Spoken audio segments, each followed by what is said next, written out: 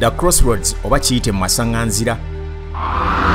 Oba oliawo embeera gye tutunuliramu ebigenda maaso mu ggwanga twandibanga tutubidde mu masanganzira. Be bakulembera saako n'abo abakulembera buli omu tamanyi kiddako. Gavumenti nnyingi ze tuzze tulaba nga zivuunikibwa. Kyokka n'ababadidde mu bigere beewera okulaba nti tebagenda kukola nga bali abavuddewo bwe babadde. Wabula mu kaseera mpaawo kaaga ogenda okulaba nga bali musengavuddemu ngazzeemu ng'addiŋŋana amawolu. The crossroads oba kiyite mu masanganzira wano ku TV10 Gano Mazima. Basebo ne bannyabo amannya Alhaji Latif Sebagala Sengendo, Director wa Kisaskoji School. Nga bwe muteekateeka okuzza abaana mu masomero manyi bulungi nnyo embeera gye tuyitamu naddala mu byensimbi. N'olwekyo mwana wo oyagala muteeka mu ssomero ki naddala erya secondary. Kisaskoji School ekwaniriza kubanga omwana egenda mutendeka mu ngeri esinga okuba ennungi. Kisaskoji School esangibwa wano mu Kikaaya Ekisaase. Just eddakiika 15 okuva mu kibuga wakati. Essomero ly'abaana abawala n'ab'obulenzi ate essomero lya Kisulo n'abava ebweru. Essomero lino lirudde mu byenjigiriza ebbanga era kye likola likimanyi bulungi nnyo. N'olwekyo leeta omwana mu Kisaskoji School atendekebwa mu ngeri esinga okuba ennungi mu ddiini naddala ddiini y'Obusiraamu tujja mutendeka mu ngeri esinga okuba ennungi ate ne bannaffe abalala bonna tubaaniriza mu mbeera efaanawo nti ate era n'ebisale byaffe bisobokera ddala ate tukkiriza n'abazadde okusasula mu bitundutundu. N'olwekyo jangu omwana wo afune okutendekebwa mu by'empisa tuli bannyo era abaana baffe mu mpisa bali bulungi nnyo mu by'emizannyo abaana baffe tubakkiriza okubeera nti talanta zaabwe bazikuza. N'olwekyo leeta omwana wo mu Kisaskoji School togenda kwejjusa era gye tuli ku ssomero tukulindiridde nze Alhaji Latif Sebagala Sengendo aludde mbyenjigiriza okumala ebbanga eddene kulindiridde era omwana wo njja mutegeka nga ndi wamu ne ttiimu yonna gyenkola nayo ate ne bannaffe aba Stepping Stone bagenda tuyamba okulaba nti abaana abo tubanyweza mu mpisa mu ngeri yonna ey'okubategeka okulaba nti benganga ebiseera eby'enkya. Mwebale nnyo mwebalirira mbaagaliza 2024 ow'eddembe ow'essanyu. Kisaskoji School ebalinde.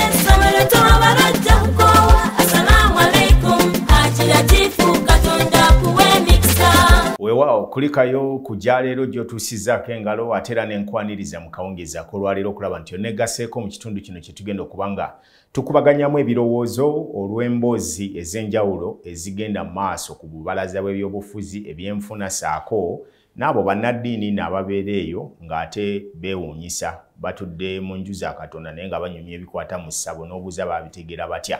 Nze Dean Lubowa Saava Sekiranda Saalonga ejjembe lya kuno eritambula nga lyogera. Mwebale kuba nti muneegaseeko mu kawungeezi ka leero oba mu ttuntu katugeze oba misana gy'osinzidde oba ku makya.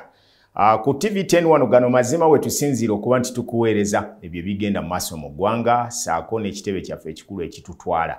We twogerera tuli butereevu ku mukutu gwaffe ogwa TikTok ogwa TV10 Gano Mazima mwanguwe tulabike okuba nga tubambaga mu lugendo olw'olwaleero lwe tugenda okwogerako saako nammwe abasoma ku mawulire gaffe agawandiikibwa bannaffe ab'enjawulo ku www.tv10ganomazima.news. Tubeebaza nnyo abatugoberera ku Facebook nammwe mukola kyattendo nnyo nammwe abasubscribinze ku Facebook oba ku ku YouTube mukola kyattendo kubanga kye mukola kyekyo kye twagalira ddala tubeere nga tutambulira wamu nammwe. Omwaka gutambula n'omwezi tugulaba gusemberedde okuggwako. Uganda yeegasse kwaga amawanga n'agagenda okuba nga gakuza olunaku lw'ebyobulambuzi naye ng'ate ffe tusinga okuba nga tetusobola kulanga bya bulambuzi awo nno we twewuunyisiza tugenda kujaguza ki. Bannaffe ab'e Rwanda bo baasazeewo ne baga nti baateeka ensimbi empitirivu ennyo mu ttiimu z'emipiira eziri e Bulaaya eyo. Ndowooza ettiimu emu bagiyita PSG omubadde musambira ba Neymar, Messi, Mbappe saako ne ba Di Maria balina ka visit Rwanda. Kakati ate bw'ojja ne ku ttiimu ya Katonda eya mukwano gw'abangi Arsenal era nakwo tulinako ka visit Rwanda. Nawulira juzi awo bagambye bagenda kutwala ssente nga bagambye nti bagenda kuziteeka mu Manchester United ebeere nga eriko nayo visit Uganda. Kati ate abantu ne baga ttiimu bagikubakuba nnyo tebateekayo ssente zaffe zijja tusala. Ebibozibozi ne bibeera awo naye Lwabogoye yali abireese. Awo nga tetunnagendeeyo kambajjukize nti bannaffe abamu Fekani Tours and Travel Agency bakkubiriza ne bagamba nti genda bakukolere ku mpapula z'okutambula kye bayita paperwork. Genda bakuyambeko okufuna visa eyinza okusobozesa okuyingira mu mawanga ag'enjawulo. genda bakuyambeko kukolera ku ticket, travel documents zo ziberenga ziri prepared bulungi n'abantu abakugu. Kampuni eno yegulidde erinnya mu kulaba nti eyamba bannansi okuba connectinga ku mawanga amalala. Balina enteekateeka ez'enjawulo omuli okuyamba gwe emisomo egy'enjawulo egiteekebwa mu mawanga amalala nga South America, balina okugenda mu America, balina Canada, balina Bungereza, balina Netherlands, saako n'amawanga mangi nnyo g'oyinza okuba ng'oyagala okugendayo. Banoonye ku noti 7, noti 6, 23, noti 2, 21 oba noti 7, 7, 5, 87, 62, noti 3.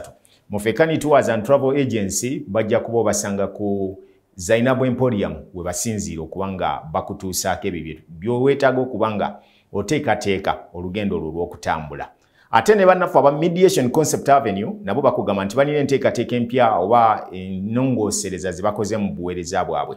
Gwayagala okuba nti okuumibwa eby'obugagga byo naddala mu abawangaalira mu mawanga agagebunaayira naye nga entalo ezikyasinze okuba ez'amaanyi mu ggwanga kwe kuba nti ab'eŋŋanda babbye ebintu byabwe, ab'eŋŋanda batunze ebintu byabwe, asimanya abasika beefuulidde ab'eŋŋanda n'ebirala bifaananako bwe bityo eddaame oba ekiraamo bakibudankanyiza.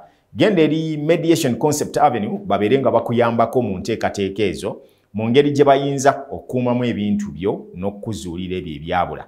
Bafune ku noti 7, 5, 3, 26, 37, oba ku noti 7, noti 2, 63, 26, noti 4. Awo katwolekera olwaleero nga tusembyayo ne bannaffe aba Kisaasi College School abakutegeeza nti okusoma kwazzeemu. Obusoma bunyiga bukulu ate era tobeera na byama. Buli kyobeera oyagala okubeera nga okyesomera ate okiwa muno n'akikusomera kubanga gwe ennyukuta ziba ziganye okugatta bw'oziwejjesa teziwera. So n'olwekyo Haji Latif Sebagala akugamba nti jangu weetaasa ekizibu ekyo twala omwana we agenda asome mutwale bali wandiisa abaana okuva ku senior 1 okutuuka ku y'omukaaga. Era ng'osobola okumanya ebisingawo ku noti 7, 7, 2, 42, noti 7, 41. Katwolekera olwaleero. Ninda kusooka okuyisaawo okusaba kw'abangi kuno kwe bantumye. Kino nkitwala butereevu eri government, especially Ministry ya Internal Affairs, saako n'abo abavunaanyizibwako mu bitundu by'enjawulo abakulembeze mwenna Parliament. We must look into this matter. We twogerera twolekedde okusisinkana kye bayita xenophobia. Bannansi okwekyanga batandika okugoba abagwira. Kino tubadde tubiraba South Africa ye Zimbabwe ne mawanga ag'enjawulo. Uganda etudde mu katu. However much government is gaining much from these refugees abali muno oba ba foreigner abali wano naye ate bo bannansi batandise okufiirwa. We tuli wano olwaleero balandiroodi bangi nnyo tebakyayagala kupangisa bannansi abazaaliranwa kuno nti muddugavu munnayuganda kumuwa nnyumba kubanga ajja kusasula ssente ntono ate bo abagwira be bagenda okusasula essente empitirivu. Kino nno kireese akanyigo mu by'ensimbi ne mu by'enfuna by'eggwanga. Tugenda kutuuka ekiseera nga bannansi tebakyalina we basula. Kubanga landiroodi bw'aba n'ennyumba kasita afunako Omusudani omu, bw'afunako Omukongo, bw'afunako Omulituli oba Omusomaali, aba takyayagalako bannayuganda kubanga babeerako. Ate ng'abantu bano tebakontributinga kinene mu ekonomi y'eggwanga. Bw'obasanga balina obuduuka bwabwe baggulawo ssaawa 4 baggalawo ssaawa 12 kwemu. Baba mu kutunda bu biskuiti, simanyi babuyita batya bano bashabani bwe bagaya buli awo obukuki obubeeramu enjaga, ne babuyita bintu kyeyo erinnya ndyerabidde. Naye nga balina ebintu bibalya bye batunda ebyo. Tebirina kye bicontributinga kinene nnyo ku ekonomi ya ggwanga. Kyokka ekyewuunyisa nti ate bannansi abakola ennyo bakaluubiriziddwa mu cost of living y'ebintu bye bakozesa. Wetutuukidde kakati bw'otambula wano within Kampala tewaliiwo w'osanga abantu nti kakati bakyayagala okuwa bannansi amayumba ag'okusulamu. Kino nno kigenda kkozinga obuzibu. Kigenda kuvaawo kiyingire n'emirimu. Era nakyo mukiraba nti abagwira bangi nnyo ababeera eyo nga be balina emirimu nga bannansi tebalina. Gavumenti eprotectingiddewo omuntu wa bulijjo okusobola okulaba ng'ayambibwa mu bulamu obufaananako bwe buti. Bwe tunaatuuka okubeera nga bannansi be basula ku street nga abagwira be bali mu mayumba beebase, olowooza kino kiba kitwalawo eggwanga gye tugenda. Tuba tukulembera ggwanga dikulaakulanya oba tukwata ggwanga kuliza mabega. Obubbi bweyongedde ne munnaffe omu wano gwe tukola naye eggulo yagudde mu babbi ne batuuka okumutuusaako obulabe. Naye nga batulwagaliza kakati tugende tunoonya amayumba nga tuli out of Kampala tulina Ganonya eyo wala wali ennyumba ezarayisirayisiko kati ez'omu kibuga wano weewunye omugwira okubanga refugee akugamba nti refugee asula mu nju yakakadde kamu n'ekitundu 2 refugee atakola nakola asula mu nju ya bukadde 2 kamu kitundu amasomero agali around agasobola okuweererako abaana gali mu miliyoni 2 kitundu 1 abagwira be baliyo kati awo munansi bamulesewa nze naawe ababaka ba parliament kino kibakwatako speaker and others mufuba okulaba bwe muyinza oku minimizing embeera eno eggwanga lireme kubanga ligwa mu katyabaga katwolekere ekyatuleese olwaleero ebyo bibadde birowoozo by'abantu bye bantumye okwogerako.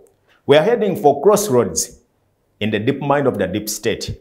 Bye tugenda okwogerako olwaleero binyiga emitima gy'abantu bangi mbozi ya byabufuzi but with a hard talk. Atayagala jiwuliriza funa akatebe osembereyo. Gwawulira nti oyagala okutegeera ebyobufuzi bwe bitambula mu ggwanga sembera tugenda kubuulira kyekiddako. Nabe yagudde mu kibiina yadde abasinga obungi bagamba nti lwaki twogera nnyo ku National Unity Platform. It is the only party now which is present. Ate ekyaliwo nti kakati abantu bonna gye batunuulidde. Era olw'okuba nti ensonga buli omuntu gw'ayagala okuba nti alinamu essuubi kyekibiina ky'abadde atunuulidde. It came with much vibe ebadde etaddemu essuubi ezuukusizza emitima gy'abantu naddala mu byobufuzi ababadde babivaako. Ababadde basalawo nga baga nti tukyagala kumanya byabufuzi especially the young generation ebadde yakoowa ekiyitibwa ebyobufuzi nga twabirekera bamuzeeyi baffe okuva lwe babalimbalimba mu 86 ne bababba ne baleeta abasajja abayaayi abali mu lugabire ne bayingira gavumenti parliament paka okutukanisa wayaleero batukulembera bambala n'engato kati zinyirira naye bw'ogatta ebyagenda mu maaso n'okutuuka olwaleero abasinga tubadde twakoowa ebyobufuzi.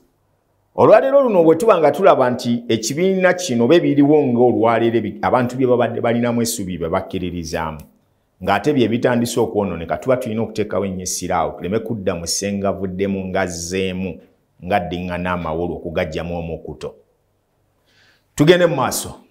Akakundi kano ke ngenda okwogerako olwaleero nkoogerako kumpi omulundi ogusembayo ng'ebigenda okukatuukako babye kagenda okuteeka mu nkola tebinaba kubaawo because it is my main role. Nja kusaba mwenna abali mu diaspora mwe musinga okuwulira obubi nga njogera ku bintu bino. Olwaleero mufune pambo ba mumuteeke mu matu bw'oba toyagala biwuliza. Bw'oba owulira nti bikukwasa ensisi galawo ennyumba obiwulirize nga weesibidde mu nju. Abasajja bano wammanga baluddewo nga badobonkanya ebyobufuzi bya Uganda. But in a disguise eraga abantu nti be bali ku nsonga zaabwe. We twogerera olwaleero yadde nga abali mu kibiina ekya National Unity Platform bateekateeka okusuula abadde leader of opposition kakati nga ye mumyuka w'omukulembeze w'ekibiina kino mu Buganda ow'ekitiibwa Mpuga muzzukulu wa Nsamba bagenda mumusuula oba okumuggyako ekifo kino ky'abadde aliko. Naye wakati mu ngeri ey'okwegendereza ennyo olw'okutya ebigambo bino wammanga. Ngera bwe kyali nti ne Mawu yali akaluubiriddwa okusuula Lukwago, Nambooze, Segona, Mwanga Kivumbi, Matiya Bwanga Bwanika yali ssentebe we Wakiso, n'abalala Balulume, Sebamala and others. Kakati ne Kyagulanyi ke kattuka alimu bano baganda banne talina bw'abasuula. Olwo nno oyinza ogamba Mawu yali mu kyoli yali asobola obbasuula. Ate ekyokubiri abamu baali basiraamu si mukatuliki biki ebyali mu DP mwabiraba. Naye ekiri mu NUP olwaleero kyekizze kibeera mu bibiina by'obufuzi bino bye tuzze tulaba wammanga era kyekizze kibisaanyaawo okubisuula. Bwe tuddayo emabega okusika ebigere okugendako mu myaka gye6 5 political party zaali 2 ezaali zisinga okuba ez'omuzinzi wano ng'oggyeko National Congress eyali eya Musaazi eyamala n'etwalibwa n'efuulibwa UPC Uganda People's Congress under Dr. Apollo Milton Obote Opeto. Ne Kabaka yekka waliwo ekibiina ekyali ekya Democratic Party ekyalimu ba Grace Bingira, ekyalimu ba Magezi, ekyalimu ba abasajja abaali abamanyi ba Ben Kiwanuka. Neera nabo bwe baali bateekateeka okugenda okuyingira okukola omukago gwaleeta independence ya Uganda. Era mwalimu bakalimingubya nga bw'olaba abasajja bano ab'olwaleero. These guys have been at the political scene of our country. Okuva mwaka gwa 2007 28 okutuuka wano 26 bwebali 21 bwebali n'olwaleero tukyabasinza. Era tulowooza nti be balina essuubi lya Uganda eritwongerayo. Naye nga batera okugamba nti omwenge omukadde ne bwe gukyusizza amacupa n'oguteeka mu macupa amapya era gusigala bwe guba mukaatuufu gusigala gukyali mukaatuufu. Bwe guba guwomye gusigala guwomye. Tuve ku bino bagamba nti wayini gyakoma okulwawo ennyo gyakoma okuwoma. Nedda. Guno ate ogw'abano gusigala gukaatuuka. Emboozi gye ngenda okwogera eri logical. Oyinza obutabitegererawo mangu naye Mukama ajja kusaasira ojja bitegeera nga babikuvvuunulidde. Si mu ngeri ey'okujerega. Kyagulanyi bw'agamba nti alinde okwegobako abasajja bano kigenda kuddamu kikolera ensobi yemu gye yakola nga yakatandika okuva mu People Power okuyingira NUP. Senga yajjira ku slogan ye gye yali ayimiriddeko nga bwe yaguma n'agamba nti sijja kugenda mu kibiina kimanyi kya Mabike SDP. Sigenda twala kabiina ka Abedi Bwanika. Sigenda genda mu kibiina kya muntu mulala yenna wabula katulete ekibiina abantu kye babadde tubamanye ekya National Unity Platform. Singa yasigala ku mulamu ogwo n'aguma. Era n'agamba nti sigenda kuleeta byanna bya bufuzi bakadde. Kanzimbe emiti emito emipya gye ngenda okutambula nagyo nga zinzikiririzamu bampuliriramu batunuulire ekkubo lye tubagambye. Singa waali olwaleero alina score mark ekwata ku 9 ku 10. But as we speak today, yakola ensobi yasooka. Ye yakabinja kana akaali kamaze okusuula kiberanga kukwata mukyala gwosigudde okujje wa mulirwana nga yamuwasa na mpeta. N'okwata kutu n'oleeta n'oyingiza ewuwo. N'oŋŋamba nti oli ale kati yamukuba mpeta bulungi kanze mukuba empeta etegerekeka osanga iwanga anaatuula. Era newo bagenda mukwata kutu nga Lutaaya bwe yayimba ize come ize go. Bano nga bwe bajja mu kakundi kaabwe nga bamaze okusuula kiri. Ekibiina ekyali kimazeewo kumpi emyaka 50. Democratic Party gye njogerako. Tekigenda batwalira buzibu kusaanyawo National Unity Platform bwe mubanga temukitegeera. Ensonga lwaki? Abasinga ku bo bawedde ku mpagala. Mwabasanga batudde mu Parliament ebisanja 2 ku 3 nga n'abantu babakoye gye bava. Ne mbazaamu amafuta amapya ne bayingira Parliament. Kati olwaleero batunula mbalaba nti okukkiriza bagwe mu basuule. Nga bwe tulaba nti emukono baagala kuleeta George Musisi asikire Nambooze. Ne mu bitundu ebirala waliwo bye baagala okuteekayo okugyamu abakadde bano bagende. Bagenda kukola okufa n'obutanyagwa okukakasa nti baleka ekibiina kino bakikutudde mu 2 kiyiike. Essaawa zino tebasobola kulangirira kubanga waba wakyabulayo emyaka 2 ku 3 by election ekkirizibwa okugenda mu maaso. Nga bwe twalabye gye baakoze Ogago okuddira mu Cecilia Ogwalo Mubigere. Ne wano olwaleero katugeze Kagabo omulaba ali mu NRM akugamba bwe yabibala bwe bitambula. Ne teyejjako kiriera bw'abakola introduction yakugamba. Nze ndi wa NUP yadde nzikiririza mu MK project ne mu 7 byakola mbyagala nnyo. Asooka kusiba kana ettaayi naga ndi wa NUP toyina bw'omugoba. Kati now they are acting like what has happened mu 2016 lwe twali tulaba balebo MP omwali Muhammad Nsereko Tinkasimire Banabasi n'abalala be baali nabo mwenaalemu. Ngamba bazayagala abagobe bafulume mu kibiina naye nga bamugamba tolina buyinza butugoba. Ne bwe bagezaako okugenda paka ku Supreme Court ne balonda ku Constitutional Court balonde Justice Kavuma bwe bali bawadde abafulumye kadaga n'abawo obutebe obw'enjawulo bafune bwe batuulaawo mu Parliament. Nono tasobola bagoba ku budde buno. Ate tasobola badikira yalinga nti si babe. Kwa bali bajja okutwala card si yabayita bereeta bokka. So obuyinza tabulina. Until when themselves banakera ku machani baga nti tugenze. Niyo kugenda kwa bagenda batya. Era omu yekka ne bwabanga yagenze tugeze Mpuga agenda kulekawo ekibiina kino nga kiyimiridde. Kubanga twali ekyokulabirako. Mu kalulu akali aka 2016 bwe bali DP emaze okufuna obutakaanya mu Delegates Conference eyali e Katomi. Mwe basuulira Lukwago okubeera party legal advisor Nambozo baba amujja ku kifo kyali kyaki bali ku neck something ne babagoba. Mao nga atutte obuyinza yakwata Mbidde n'amuleeta n'amuzza mu kifo kya Lukwago n'abalala n'abali pressingako. Ekyaddirira Lukwago nga afulumye Namboze teyafuluma yasigala mu DP. Kati kino gwe njagala tutegerere mpiki. Namboze teyafuluma yasigala era n'asigala ng'agamba wa DP. Naye Lukwago mu kufuluma bafominga kye bayita Suubi. Eyalina petroni waayo nga yeweekitiibwa Katikkiro eyawummula Joseph Mulwanyamuli. Kwaliko n'oweekitiibwa Dani Muliika. Ne baleeta Besigye. Ne baleeta Ssemujju Nganda, kwaliko Mpuga, kwaliko Medadi Lubega Segona, kwaliko Kasibante Moses, mwalimu Muwanga Kivumbi, ne Namboze waako. Ne Lukwago. Ne bano benkugamba tebava mu bibiina bino basigalayo ne kadi z'ekibiina bazifuna bati nga bakkiririza mu weevene yali egenda mu maaso. Nga bwe tulabye ababadde batugamba essaawa ya leero nti yadde ndiwe nalemu naye ndi wa people power. Eyo yensobi gye musooka okukola. Omukazi tasobola kubanga alya waabwe oba asula waabwe ng'atakuga nti alya wuwo noga nti wuwo ddala oba olimba.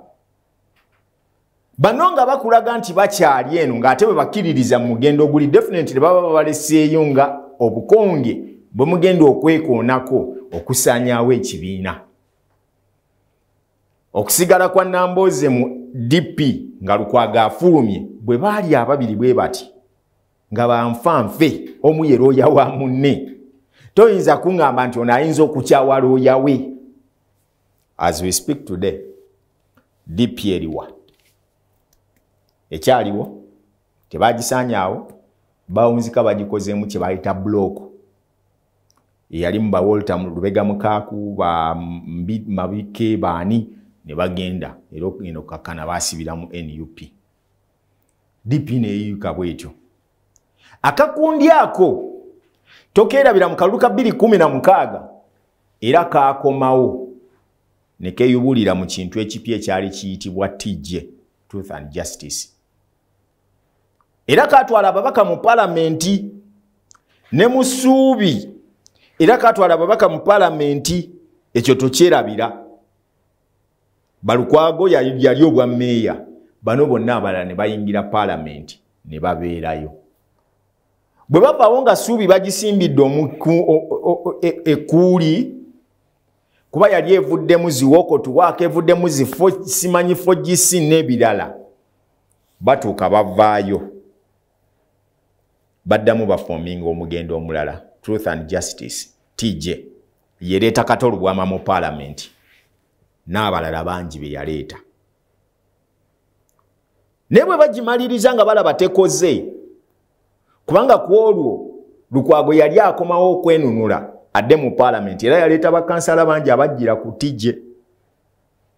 Bwamaliriza bawunzisa asaze ng'asaze waafuna ekibiina mu abaatuula kuba yali akiraba nti tasobola kugenda mu people power.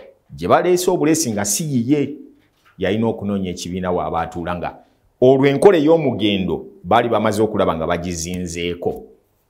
Bano tebabeera we babasinga kankibabuulire. Tebabeera we babasinga. Era bwe babeera mu kifo nga tebabasinze oba nga si be bakulu bakisaanyaawo ne bagenda wakiri ne bakola ekirala. Ekyaleeta okwabuluzaamu DP kwali kulonda kwe Katomi Mau kwatwalirako obwa pate president n'agoba abasigadde.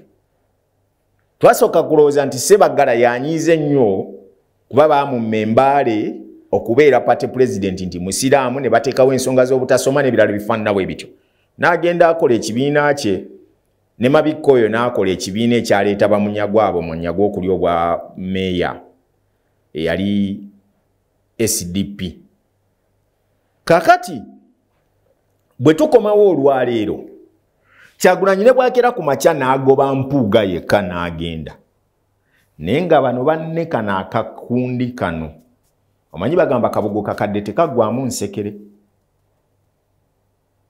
Kano akakundi kano nga kakyaliwo nkola ya kalogo kalenzi bagenda kusigala era nga bakyakola bye bazze bakola. Esati ne bwe bampya n'ogikuba ekiraka nga eyuliseko katini oba enkadde n'ogikubako ekiraka ekipya esigala era nkadde gikwata ogisuule lumu.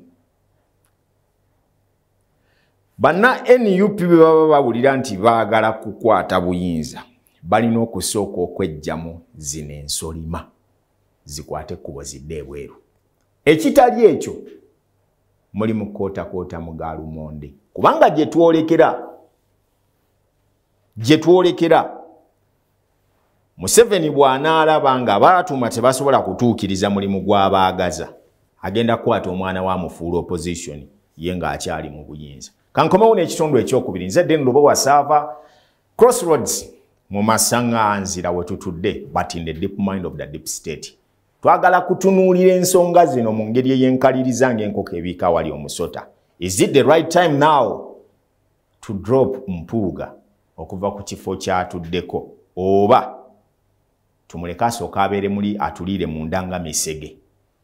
Nzira n'ekitundu ekyokubiri ebadde mu African Tours and Travel Agency babadde bakutuusako ekitundu kino Kisasi College School saako ne Mediation Concept Avenue abakujjukiza nti gwali ebunaayira nga weeraliikirira okukuumira ebintu byo. Genda abasajja bano balina obwesimbu bajja sobola okukuuma ebintu byo era bajja kukuyamba obeere bulungi. Kanzira n'ekitundu ekyokubiri tulaba bwe tugenda. Discover the Mediation Concept Avenue, your ultimate destination for all your land, property management, and design needs. With a touch of uniqueness, we excel at mediating people and connecting them to their dream properties. One of our other specializations lies in creating wills through the power of videos. Let us guide you in safeguarding your legacy for years to come. Reach us at 0753263177. Visit us today at our serene location at Rubaga alongside Kamanya Road. Thank you. Weewaawo nkwaniriza gwatwegaseeko naddala batambula naffe ku mukutu gwaffe ogwa TikTok mugamba mutya ensonga muziraba nga bwe zitambula. Abayomba sina kyabakolera bino tulina biwuliriza nga bikaawa kubanga obulwadde obutuluma bwakumira kamakweni na mululuuza so si kutuwa dine eddagala eriwoomerera baliyitaani olubuto nga lukuluma ne bakuwa empekezi eziwoomerera zibayita magnesium. Size tugenda okumira nga ate omusujja gwe gutuluma. Let's take the right drug tulabike nga tuwona bulungi nnyo. Abannaffe n'abamulongo Diaspora Foundation saako ne African Canadian Foundation bakujjukiza nti conference ey'omugwokutaano esemberedde okubanga ebaawo Tereza bulungi nyempapulazo olabike ng'ogenda okugyetabamu saako ne conference y'omugwomwenda era naye bakugamba nti empapula batandise dda bannaffe okwewandiisa okufuna invitation saako nokola ku paperwork anakutuusa. Bino nno byonna bisoboka okubaawo bulungi nnyo bw'obeera ng'obanoonyeza ku namba z'essimu zino wammanga noti 7 noti 51 noti noti oba +141 648 35 oba +146 47 mulongo katone mulongo waswabe bayine namba z'essimu ezo zembawadde mubakubireko basobole kubanga bakubuulira enteekateeka zonna eziriwo. Conference eyo ekwata ku ndwadde za mitwe n'abantu bano abakozesa ebiragalalagala nga babyemanyizizza obutabivaako kyetwagala okulwanyisa kikendere mu ggwanga lyaffe. As we move on to go for the next chapter gye tuddako, bingi ebigenda mu maaso era abasinga obungi gye bali eyo bakeera ku makya ne bagamba nti lwaki naye ddala omusajja ono ayogerera bubi ekibiina kyaffe. Munansonyiwa bwe kiri bakitegedde oba kiteredde muli dda ne munneebaza kubanga na bingi nnyo byenzize njogerako nga mbibalaga mu bukyamu bwabyo bwe bizze bibaawo ate temukomawo kumbuulira nti ate kino wakitugamba wabula mubyejjukirizeeyo mu bisenge byammwe n'abasinga obungi mutya n'okwogera nange ne muwoza mbu tutya okwogera naye ajja tulikodinga mukama abasaasire ogwo mulimu gwange ogw'okulikodinga ate era sirigukoowa nja kulikodinga buli gwe mpulira nti njagala omulikodinga until when the country will become a useful nation gye twetaaga ffenna okubeeramu. Abagenda mu maaso nga batugoberera waliwo omwami omu yagenze n'ambuuza naye ddala okakasa kituufu Mpuga basobola okukola ekibiina ekyabwe guno si gwe gusoose kankikubuulire mu mazima. Bano bo kino kiri mu nnono zaabwe bwe nnemererwa wakiri nkyonoona bwe ndaba kinyinze wakiri nkitunda. Mwami Museveni yazze akozesa enkola zino wammanga at least bw'atakutwala butereevu n'akulobanga kyennyanja n'akugjayo n'akulaga ku ddobo nti kino nkikutte nkitutte nga bwe yatwala Betty Kamya bwe yatwala Bukenya okumujja mu DP bwe yatwala Sekandi okumujja mu DP bwe yatwala n'abalala ba Maria Mutagamba ba Sebagala to mention but a few bonna nga bwazze abatwala ate asobola okubalekayo ne musigala munda muli wabula ne mudobonkanya abantu nga bwolaba nti Nobert Mao abadde mu DP nga agiriira munda nga musege nga bwolaba nti Nandala Mafabi alimu FDC ne munne Power nabagambirawo waneno nti omusajja oyo amafuta ge yali akozesa mu campaign yali agajja mu State House nga mumpakanya ne muyomba bwe batuuse wano okuyuzaamu FDC kibadde kitya. Oyo omusajja yalina kumpi amafuta agali gakwata mu bukadde nga 3.5 ge yakozesa mu campaign bwamulaba atambulira mu bigere. That money was coming from State House era yagafuna n'akola byakoze naye akalulu kavanga bwe mwali muketaaga kakana mwaluzinga ekifo kya leader of opposition kye mwali mulina yadde ngeno wevu yali eziya amaanyi ne FDC yaliwo eringa maintainze seat eyo okumala ebbanga eryali limala. Wetwogerera leero bw'obanga ogamba nti nno okugobebwa kwa Mpuga egenda kumenyamu Kyagulanyi akyalina okusalawo kunene nnyo gwagenda okuddiza ekifo kino alina kusigala nga avudde mu Masaka oba ave mu kitundu ekirala naye nga tuli mu Central Region.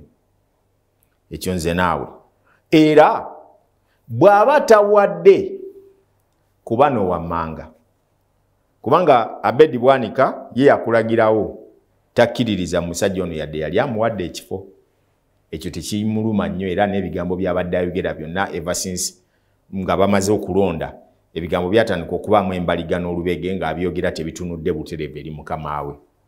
Ne lwe baali bakuŋŋaanyiza olukuŋŋaano olwali ebusaabala lwe baali banenya bakazi bwe Bashiri n'abalala era ebigambo ebyavaayo byali biraga nti tebakyakkiririza nnyo mu basajja bano abatuula emagere.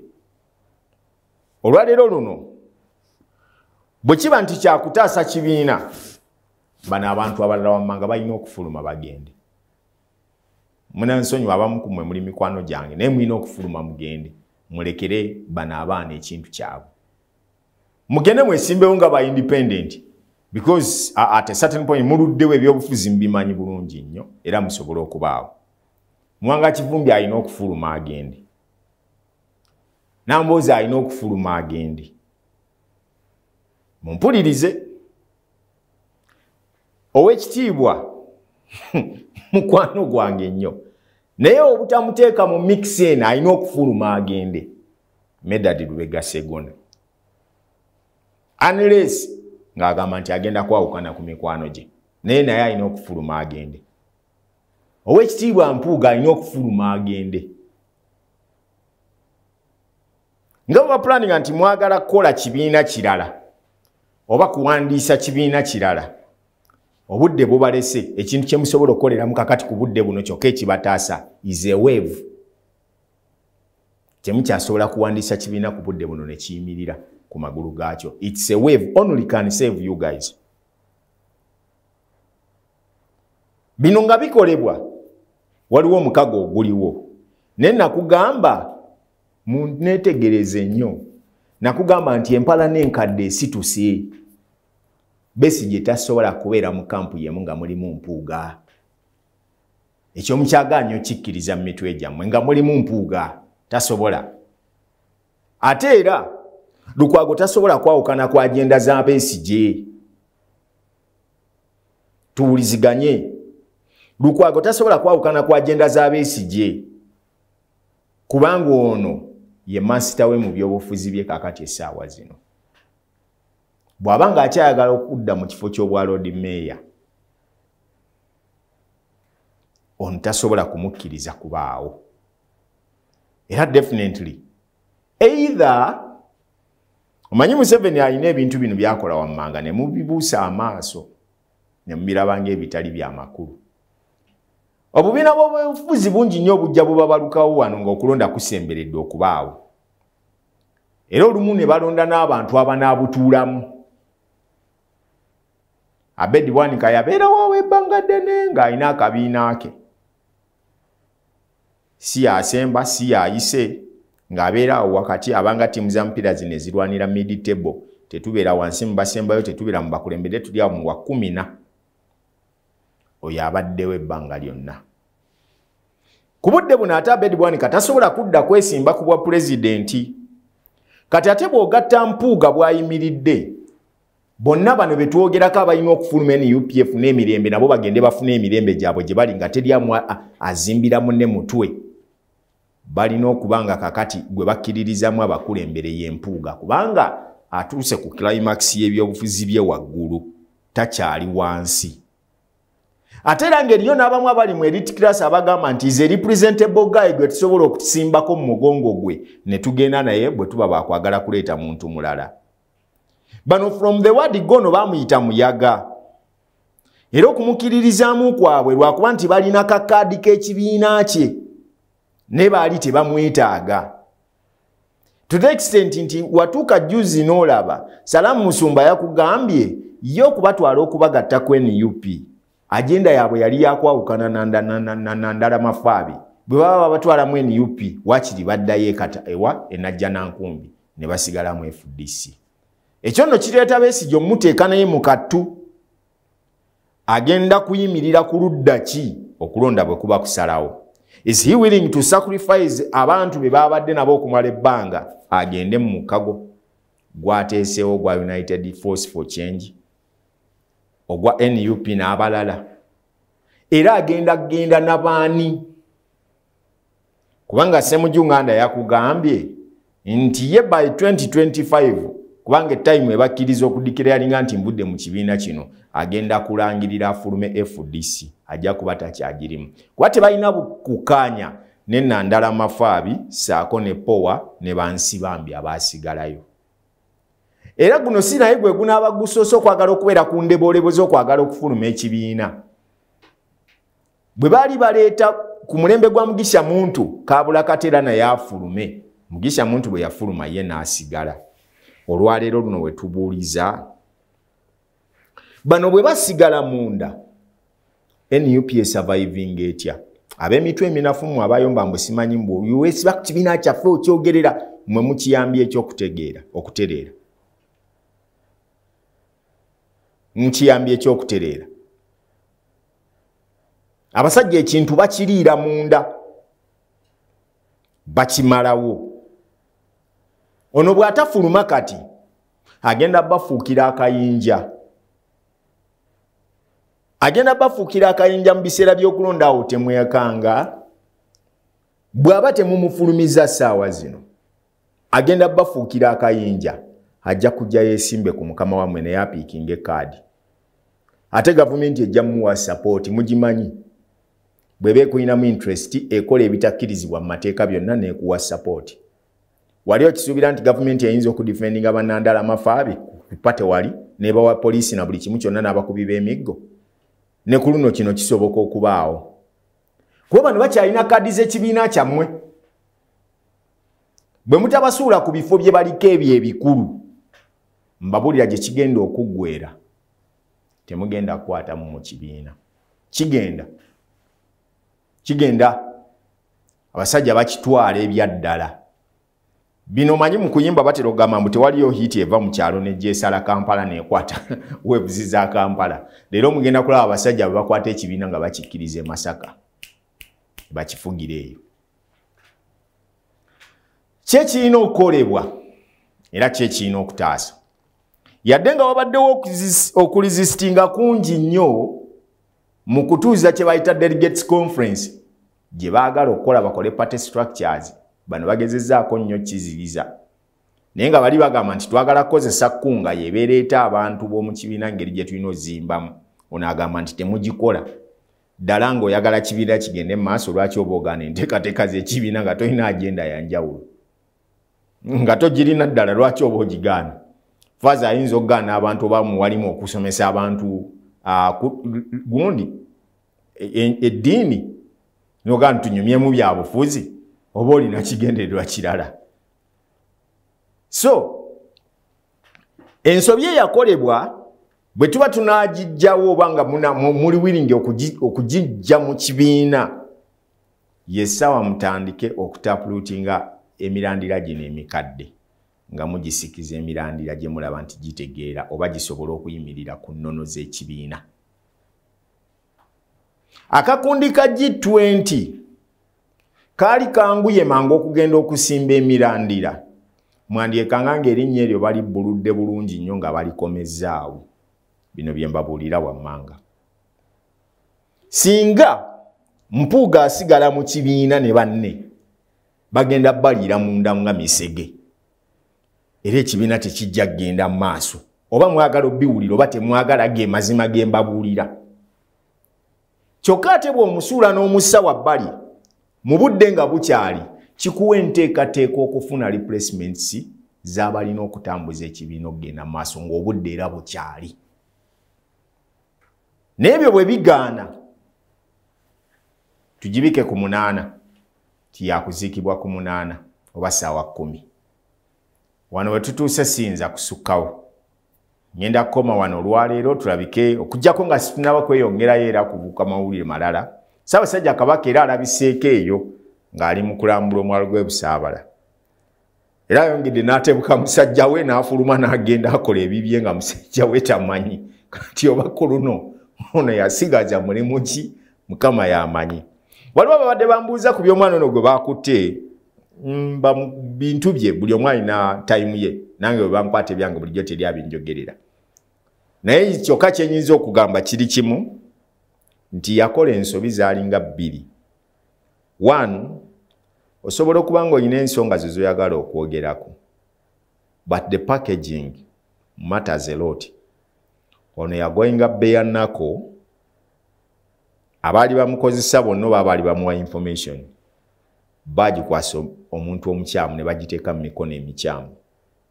Ekyokubiri kyekyokukozesa olulimi oluvoola oluvuma oluwemula, in fact kyekigambo ekituufu. Naye bw'oba olina kyoyagala okunnyonnyola abantu, learn how to package your submission ebeere nga esobola okwanirizibwa buli muntu. Kino kye kizibu kakati kyokka ekiri mu bavubuka bannaffe naddala mwenna abalina access to digital platforms zino ze mukozesa. At a certain point muzikozesa bubi, mwetaaga okubangulwamuko. Okuwemula si kwe kulaga nti olina obusungu, era si kwe kulaga nti olina ennyiike mu by'oyogera.